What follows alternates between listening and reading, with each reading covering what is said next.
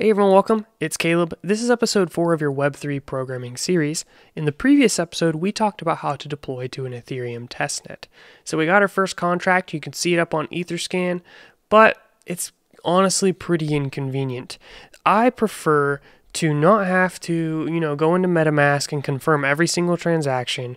It can just take forever. So an alternative option is, instead of using Injected Web3, you can use a JavaScript virtual machine. And you can see in the little pop-up that says, execution environment does not connect to any node.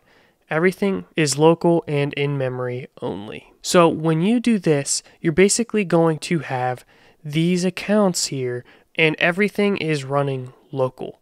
So you don't have to worry about working with MetaMask. I'm just showing both options so you know of both. Sometimes you'll want to use the Injected Web3, especially if you're interacting with other tools out there. If you're just learning and you just want to work on something very quick, I prefer the JavaScript VM.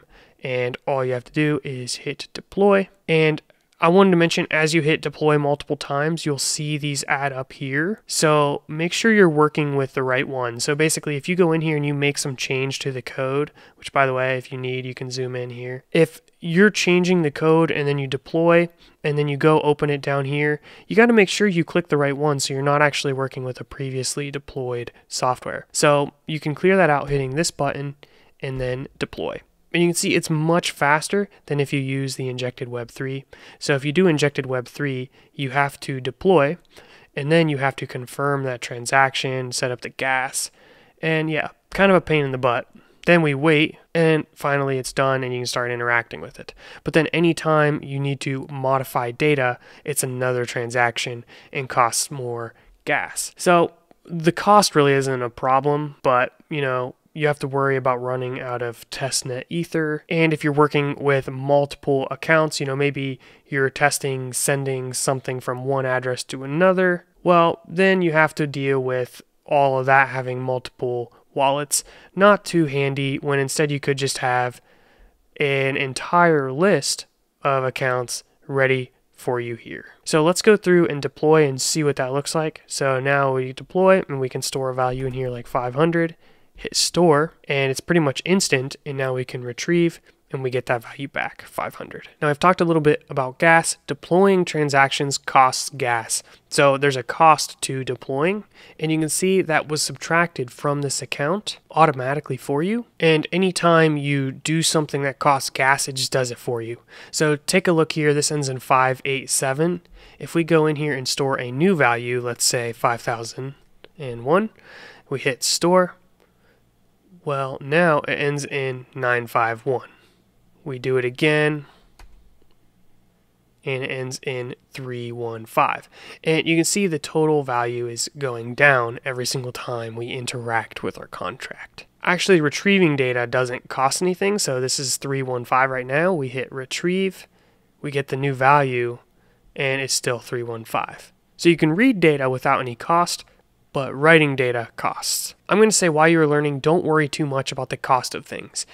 You might want to get a better understanding of how gas works and how it's calculated, but optimizing for gas, I believe, is an optimization you should be worrying about much later, not as you're a beginner. The point of this now is to just learn how things work. And then once you have a contract that's ready to be deployed to mainnet, you can go through that and figure out if there's any optimizations you can make for gas. And if you're new, you might be wondering, what are you talking about? What kind of optimizations?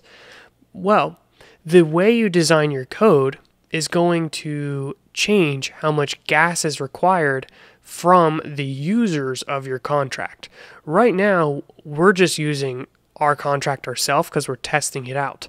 But eventually we're going to share this contract out with the public, and people are going to be able to interact with it.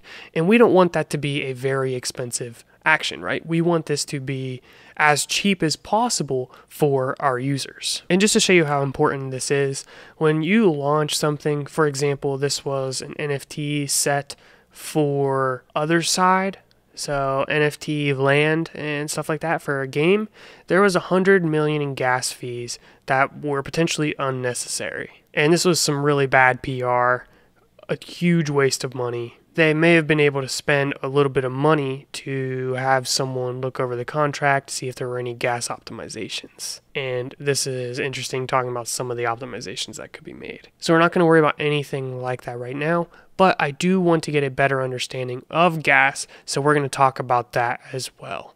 Once you understand how gas works, you'll have a better understanding of these optimizations later on down the road. That's all I got in this video. Stay tuned for the next one. Thank you for watching so far. Hopefully this has been, pretty lightweight, fun way of learning Web3.